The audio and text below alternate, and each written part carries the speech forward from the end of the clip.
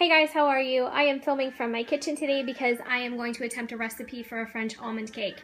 If you would like to see a very formal and amazing turnout for this recipe, check out French Guy Cooking here on YouTube.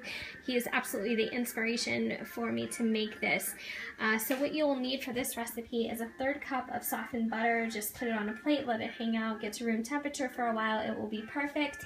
You need 2 sheets of puff pastry. You need a pinch of baking powder. You need a few drops of almond extract, some parchment paper for baking, some salt, just a pinch. You're also going to need some almond flour or almond meal, which is just kind of ground up almonds. You're going to need 2 eggs divided. You're going to need a 1/3 of a cup of sugar. Yes, a 1/3 of a cup of sugar. Something to brush the egg wash on with. And that is about it. So I'm going to use the KitchenAid mixer to get everything combined, and I'm going to cut the puff pastry into circles so it actually resembles a cake, and I will show you what this starts to look like. First things first, I've broken both my eggs, 1 in each bowl, and I'm just whipping this up with a fork. No big deal, you don't have to get a whisk out or anything, you just kind of have to separate this. Make sure that it's all kind of whisked together.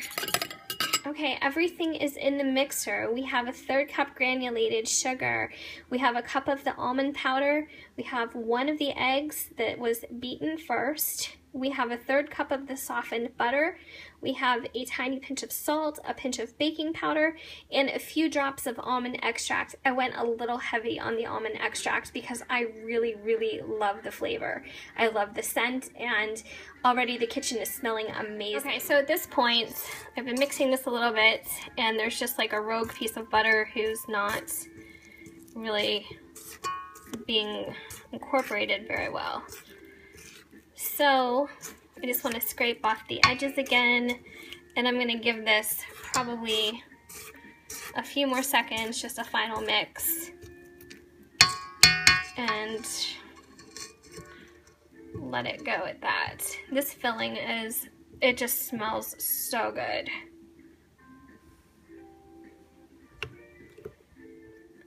Okay, so I needed to kind of scrape the sides again.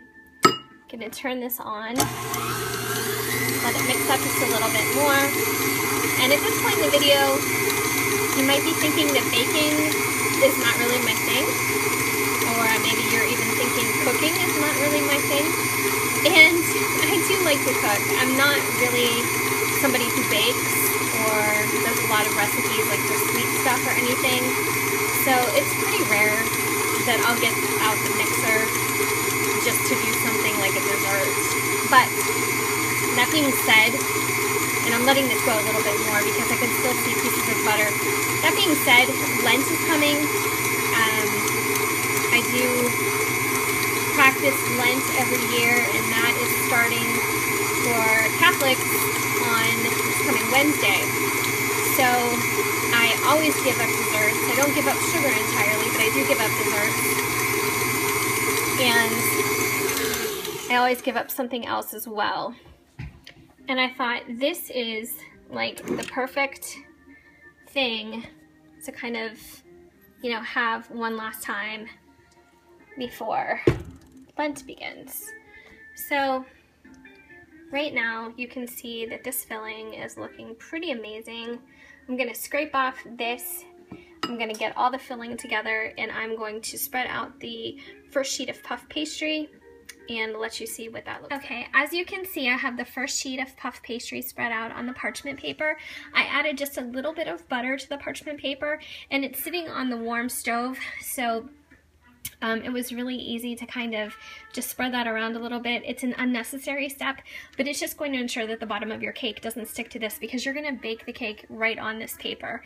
So what I did was make some circular cuts along the edges just to make this a more circular formation. And once I remove those excess pieces, I'm going to add the filling to the middle. Okay, what I'm going to do now is add the filling to the center of this, and I'm going to spread this out evenly once everything is on the dough.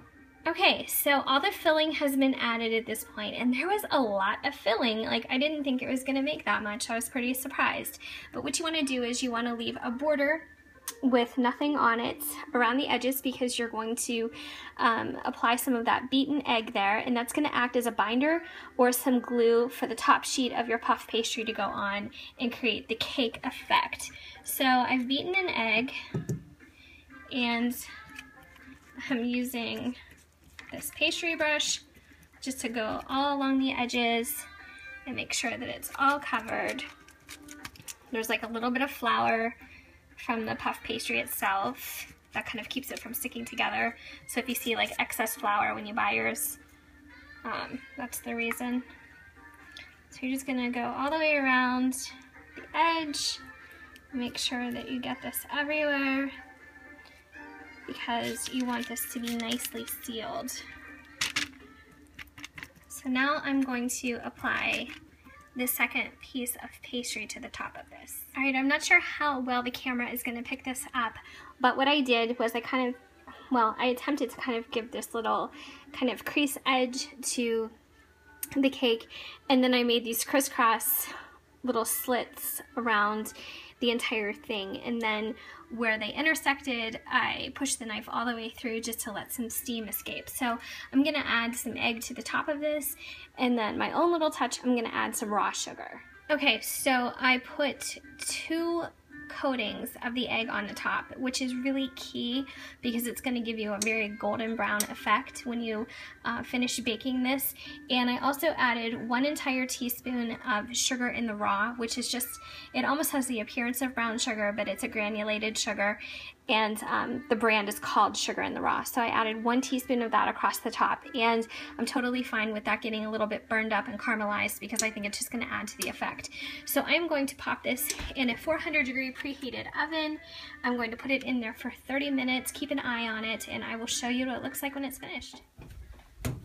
Okay, this is ready to come out of the oven, and it looks unbelievably delicious. So I'm going to take this out and I will cut it. Okay, this is out of the oven. Like I told you, I baked this directly on the parchment paper, and I just put this right on a cutting board because I'm going to cut this and show you what it looks like on the inside. But for some of you that have been to Paris, you know that there's a bakery there, and it's a chain bakery. It's called Paul's Bakery, and if you've never been there, just do a Google image search and you will see that stuff in their window looks just like this. And this could not have been more simple to make. And 30 minutes in the oven is perfect. I think it has a little bit of a brown spot back here, which doesn't bother me at all, but it's probably just like the uneven heat in my oven. But I'm gonna cut this and show you what it looks like on the inside because I'm sure it looks as good on the inside as it does outside. All right, I'm ready to cut into this, and as you can hear, the crust is just crazy. It's perfect. So it has like this crispy outside, and the steam is coming out. Like if I push this, there's still steam coming out, and it's just really flaky. So I'm just gonna cut into that.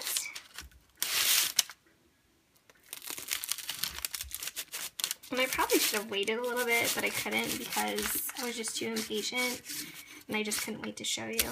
And I couldn't wait to see myself.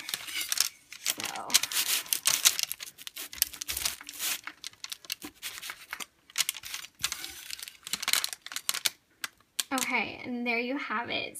There's all that delicious, ridiculously decadent almond filling on the inside. And if you had smell-o-vision right now, oh my gosh, this is it. The scent is just filling up the entire kitchen. It is just unbelievable. So I definitely recommend going heavy on the almond extract if you decide to make this. That's what I did, and it's probably going to taste as good as it looks. So I'm gonna let this cool just a little bit more because the inside of this is just steaming hot. And I'm going to have this with a cup of hot tea, and I think it's going to be the perfect way to spend my last Sunday before Lent. And after this, it's pretty much dessert over for me for the next 40 days until Easter. So I hope you enjoyed this video. Thank you for watching. Please check out French Guy Cooking, his channel. He is just an unbelievable chef and really entertaining. And I hope you guys are having a great day, and I will see you next time. Take care.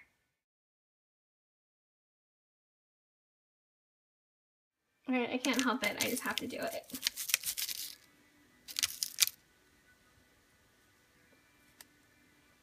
Oh my god.